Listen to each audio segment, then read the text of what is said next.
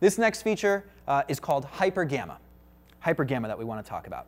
Now, this is not for your live coverage of news. Hypergamma is a feature for the very courageous kinds of guys that are committed to doing a little bit of post-production after the shoot. In that respect, it's very akin to shooting film. Okay, why is it akin to shooting film? What's so cool about Hypergamma? Verge, can we get a Hypergamma slide up? Thank you, sir. All right. Now, the Hypergammas, number one, are going to make it very sort of one touch, very, very quick to match up the gammas in an HDC camera on an f900R and on an f23. If you wanted to use this HXC-100 as a B camera for any of those, you absolutely could.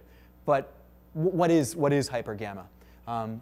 The one I really want to focus on here is the second bullet point there, extended dynamic range. So you remember, we're going to shoot something akin to film. We've committed to doing a little bit of color correction. What is this Hypergamma going to do for us? Well, if you're in an environment, particularly outside where there's heavy sunlight, maybe you're at a concert, right, where there's a lot of dark and then a lot of extremely bright spotlights and color lights and the kinds of things that lighting designers like to get wild with at concerts. Maybe there's some pyrotechnics that are going to affect things.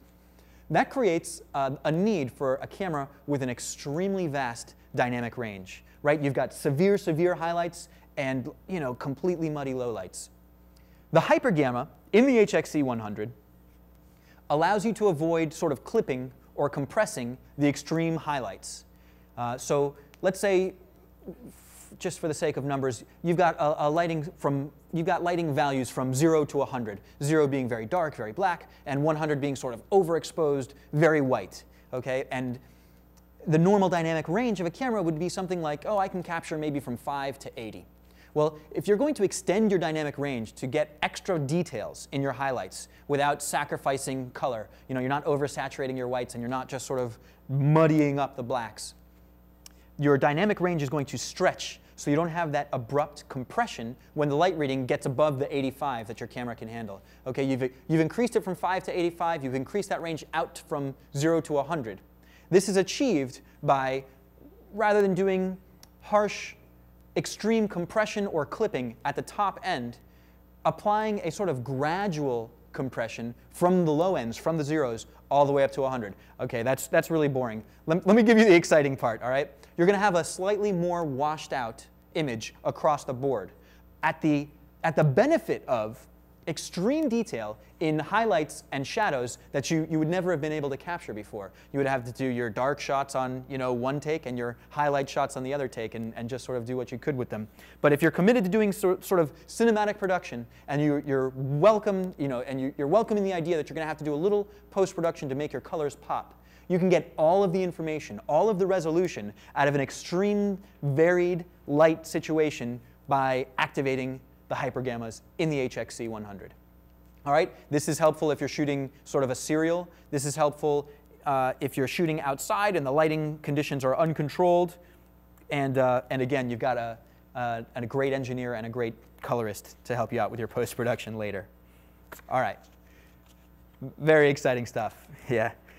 Let's move on to something that is a little cooler. All right, what we've got here is one camera.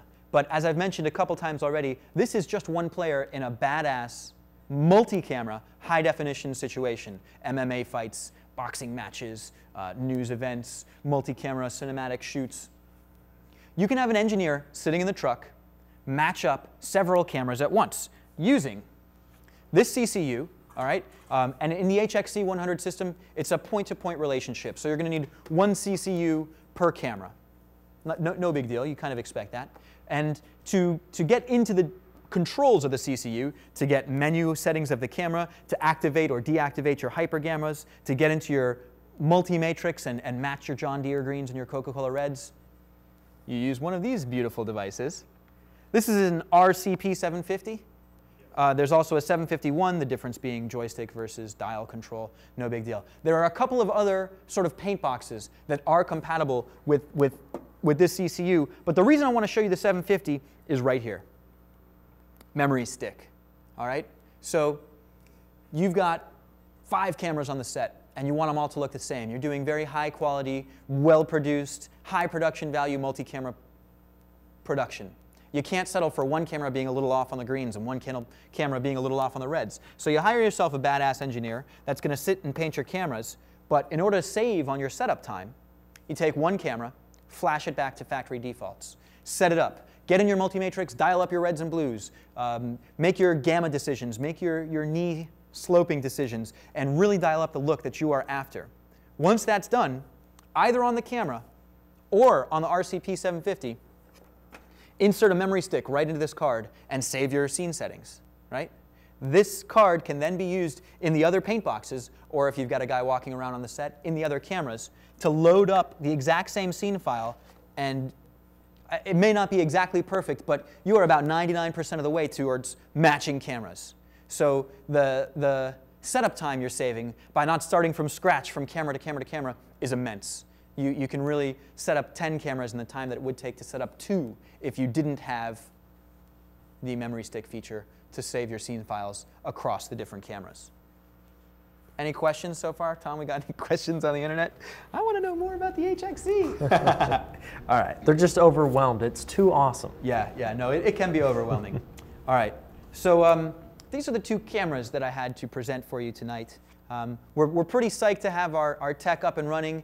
You may have noticed this one went off completely without a hitch. If you're interested in doing some internet broadcast of the highest quality yourselves, you want to get yourselves into this DOT studio, you want us to get it done on location, we can actually definitely make that happen for you.